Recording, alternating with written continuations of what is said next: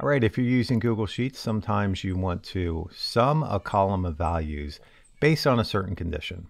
So we'll have several different examples that we're going to go through, and you can grab a copy of this template if you want.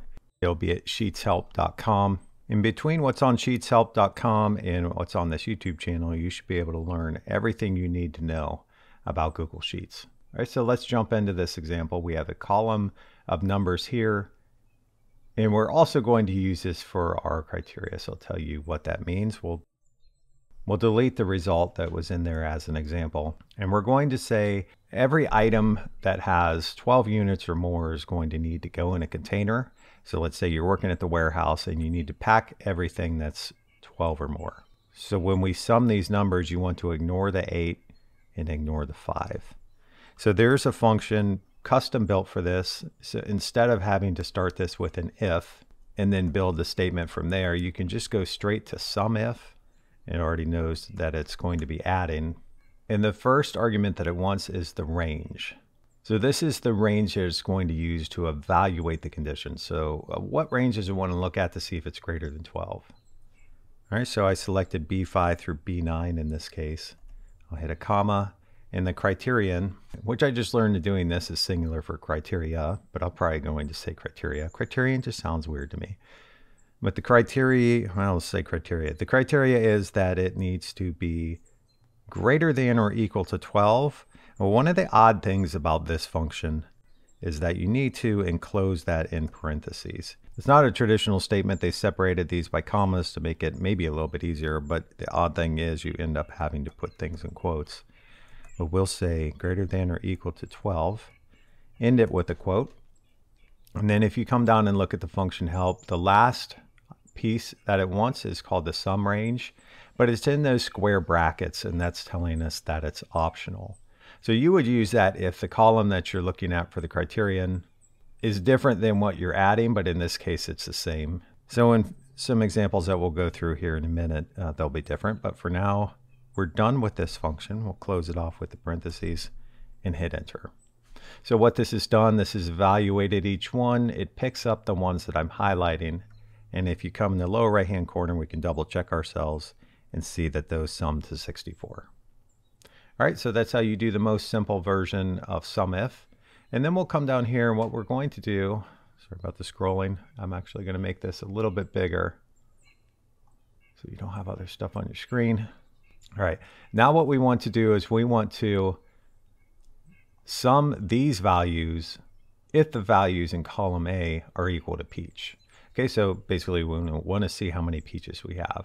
Let's delete this formula now. We're going to write it and talk about it. So again, we're going to use the SUMIF.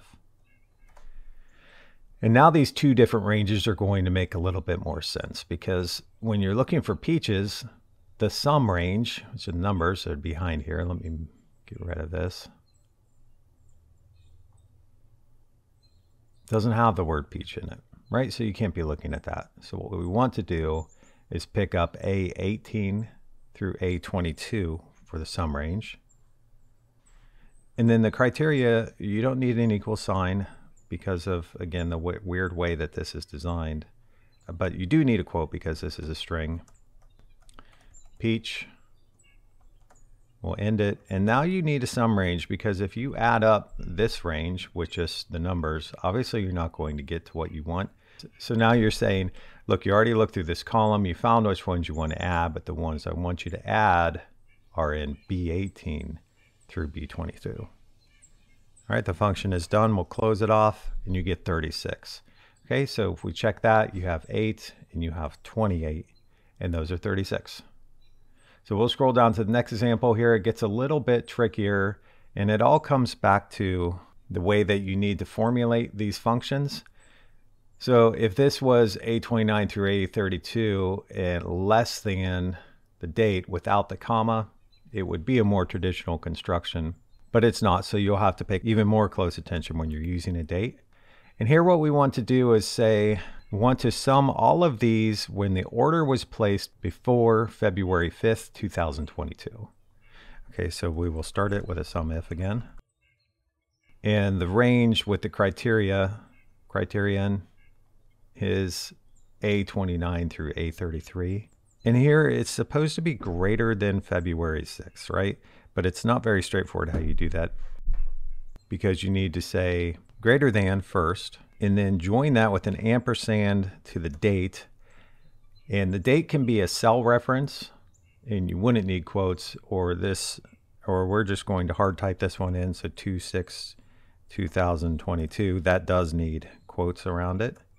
And then that's your criterion. And then we'll pick the sum range again and close it off. So we'll check this everything after February 6th, which would be February 7th, and there's 2 of those, and those sum to 28. All right, so that's everything after a date. And the last thing that you can do is you can match just part of the text. So the SUMIF function accepts wildcards, and those are an old concept. You may be familiar with them. When you search for files, right, or you do a search on the internet, you can use these wildcards. And what we'll do in this case is we're going to sum everything that has the word pumpkin and then anything after that word. Right, so we'll start with SUMIF again. Our range will be A40 through A44, and then our criteria will be pumpkin. And then an asterisk still within the quotes in the quote off. And then we'll give it the sum range. All right, close that off. And what this has done is this has picked up the pumpkin pie and the pumpkin cookies and summed it to a total of 18. So if you find yourself looking for more than one criterion, so criteria in this case, if you want pumpkin pie and let's say you have an order date column over here, or maybe the name of a customer, and you need to pick up both of those, so it would need to match pumpkin and this criterion. We're going to go over how to do that in this next video using a function called SUMIFS. I'll see you in that next video. Thanks for watching.